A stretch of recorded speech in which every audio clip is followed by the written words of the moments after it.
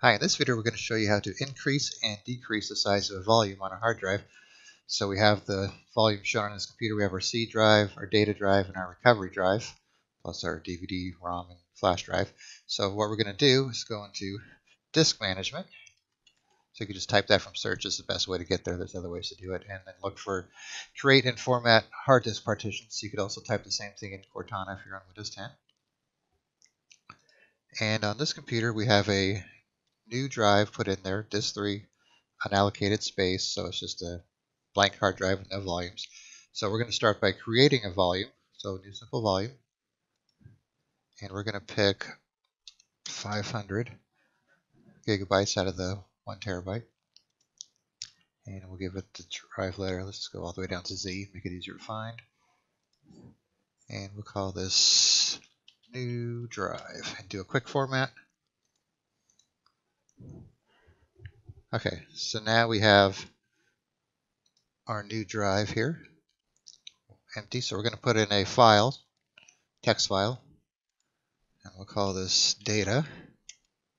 And we'll open it up, put in data there, drag that over, or do that. Save it. So now we're going to go back to our disk management. So now we have this 500 megabyte drive, not gigabyte drive. And so there it is right there.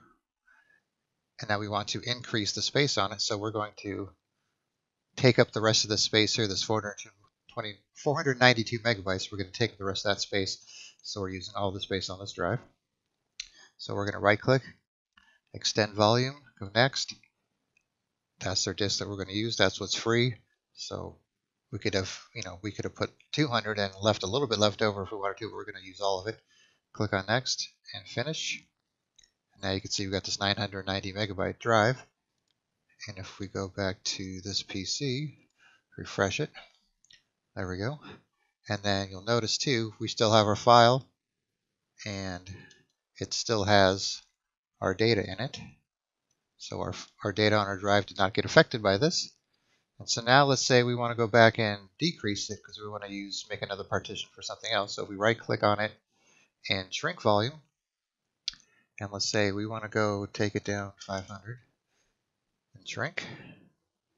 And so now we have it split in half here, so we could use this to make another volume with a different letter if we wanted to.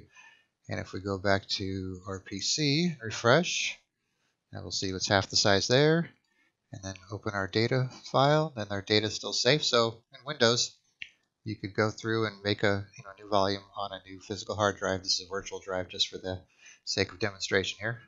And you could increase it and decrease it without affecting your data. And you probably don't want to try that on your C drive because you're going to run into some problems. But I mean, for extra drives that you have, it'll work out just fine. All right, thanks for watching.